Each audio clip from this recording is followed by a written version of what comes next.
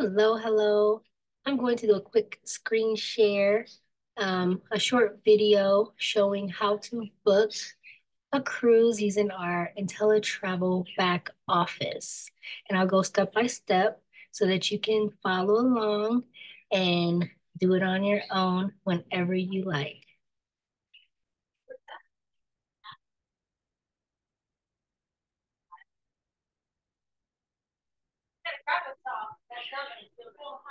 Don't mind the background. It is summertime and I live with a lot of children.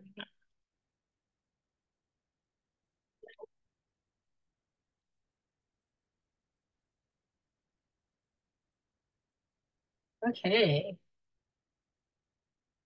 So I'm gonna get out of here and start from the beginning.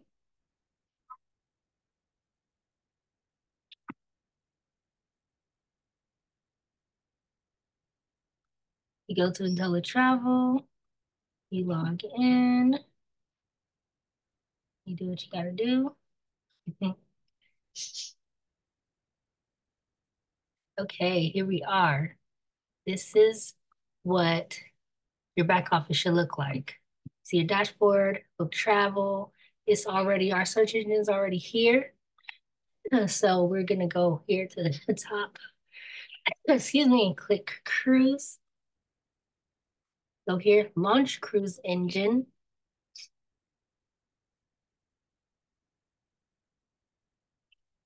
All right, here we are.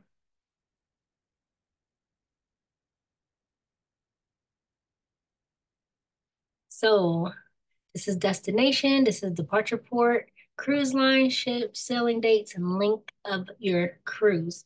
I am going to do a quick Caribbean. Let's do a Caribbean. Everyone loves the Caribbean. So I'm going to click Caribbean. I'm going to pick Miami because I love sailing out of Miami so that I can enjoy the city before and after my cruise. But you click whichever one you like. I do not click the specific cruise line unless a client asks me to. So if they say, look, I want to take a Carnival cruise, then you click on Carnival cruise. If they leave it options open or if it's for you and you're just looking for the best deals, um, just leave it open. They're just going to give you a list of everything available based on your criteria. And for ships as well, unless someone asks for a specific ship, leave it open. I am going to click November. You can click on any date that you like far into next year. I will do a 4 to 6 night and then click search.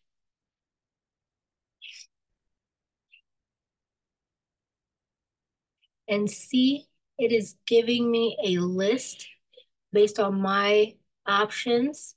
It says it's 53 itineraries that was found, 66 sailings found. So now I can just kind of search through and see what's best for me. Like, oh my goodness, a 4 night for $192. That is amazing. That is going to the Bahamas from Miami, Princess Keys, the Bahamas, Nassau, the Bahamas, and back to Miami for $200 per person. That's is based on double occupancy. And so the cabins are made to fit 2 people, but they can fit up to 4. They do not tell you that on here. So it does get cheaper for your third and fourth person that is staying in the cabin. And if they're children under a certain age, they pretty much only pay taxes and fees. They do not have to pay the total price. So that's always a great option if you have children coming. Um, so let's go ahead and pick this one. This is, I mean, the best deal that we can see here. So we're just, I want to show you something here.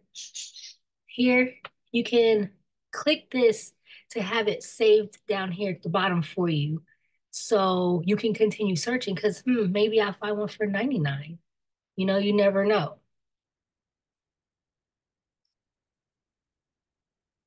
So right now I'm just looking over here in the corner for the prices.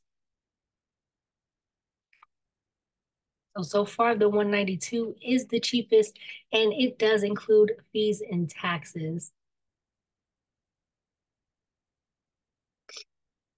And you see, Norwegian is expensive, way more expensive than Carnival. It's you're gonna learn about the different lines as well. Norwegian is more of a older crowd, more luxurious European cruise line.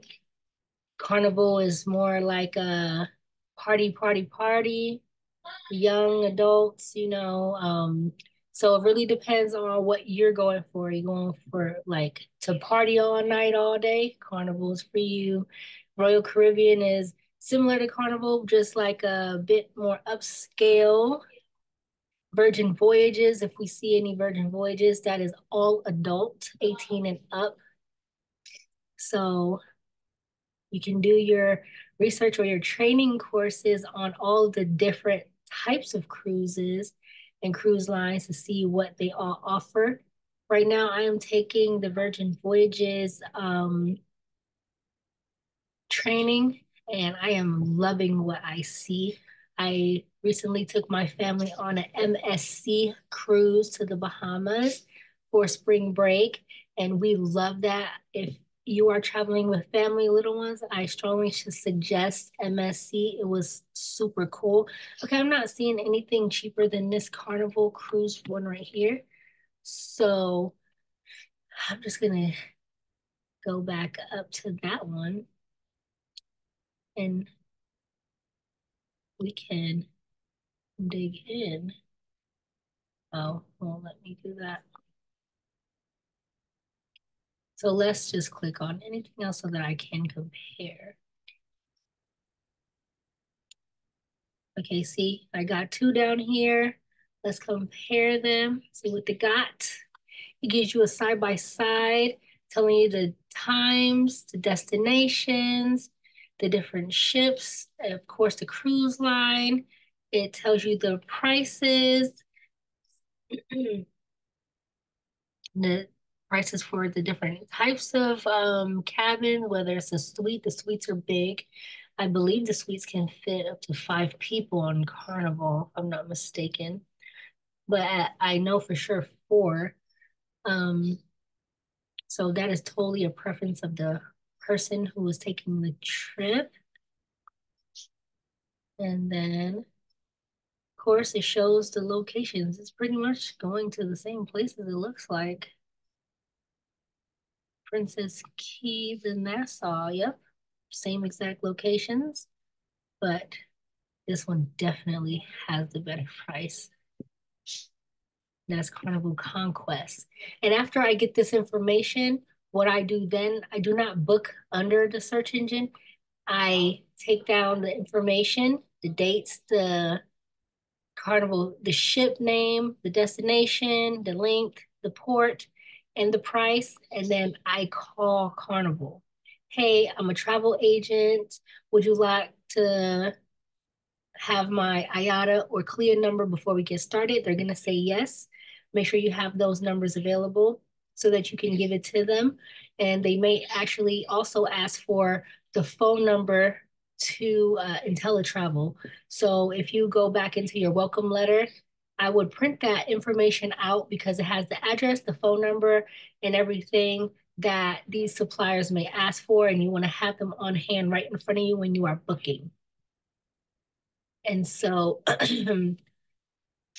after that, also you have to have the information for everybody who is taking that cruise. That is age, genders, birthdays, whether they have a birth certificate, if they don't have their passports. Sorry about that. If they don't have their passports and a state ID or state driver's license, they have to have a birth certificate and an ID or a passport card. So you have to have two forms of ID. If you do not have a passport, you can have a passport card as well as a birth certificate and state ID. Okay, so that's always good because everybody does not have their passports. Some passports are taking forever to arrive. So yes, you can cruise with your birth certificate and your state ID or driver's license. As long as you have those, that's perfectly fine. But they will ask for the the um the driver's license number or the ID number or the birth certificate, the number on your birth certificate. So make sure you have those. And when the person or you are traveling, make sure you take those documents that you put in to the system, have them with you while traveling because they will check those. But other than that, that is how we do it. It's super easy and anyone can do it. If you have any questions or comments, if you want to do a walkthrough together, that is perfectly fine with me. Let's schedule a time and we can get it done. Thanks.